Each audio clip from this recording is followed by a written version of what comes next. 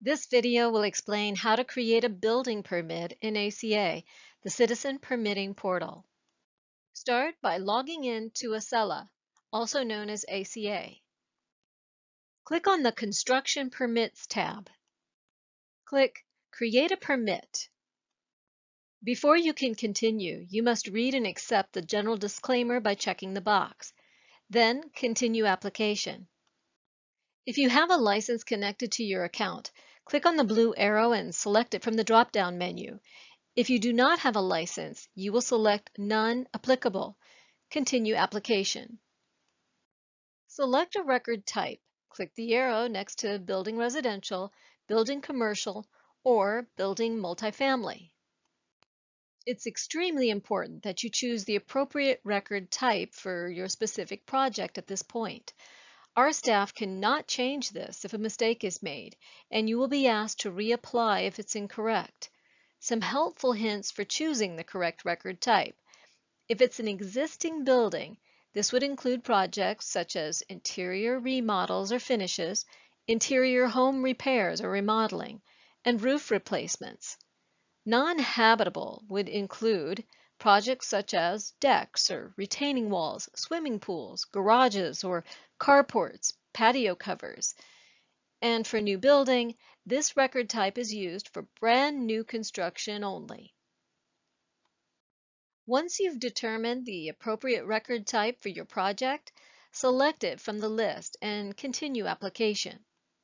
On this screen, you are going to search for the address of your project. Enter the street number and street name only. Do not enter information into any of the other fields for your best chances of returning good results. Less is more in this search. Then click Search to view your results. A helpful tip here, use the % sign as a wildcard to help your search, especially if you are unsure of the spelling or how many words are in the street name.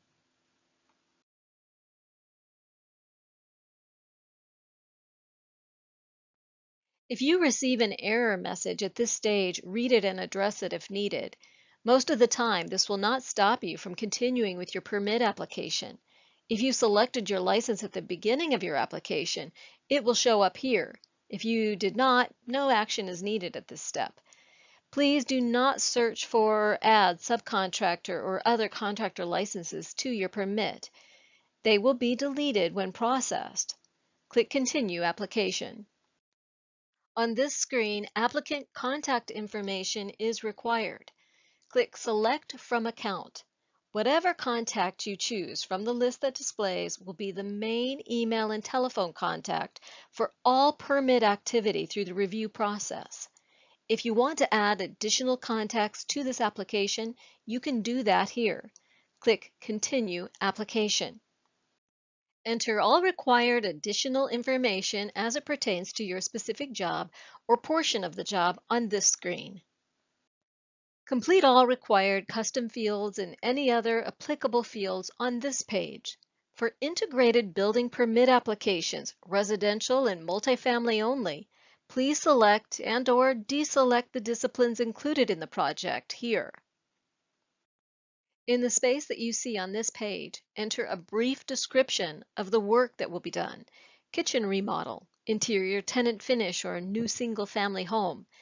You may also include additional information that you would like the permit processor to know. It could mean a permit number that is connected to the project, suite numbers, or address discrepancy information. Then click Continue Application. Carefully review the information you've entered while completing the application on this screen. If any changes need to be made, click the Edit button for that section. If everything is complete and correct, click Continue Application. When you have successfully submitted your application, you will see this screen. Your record number, permit number will all be located here. You will also receive a confirmation email with this information. And that's it. Thank you so much for watching.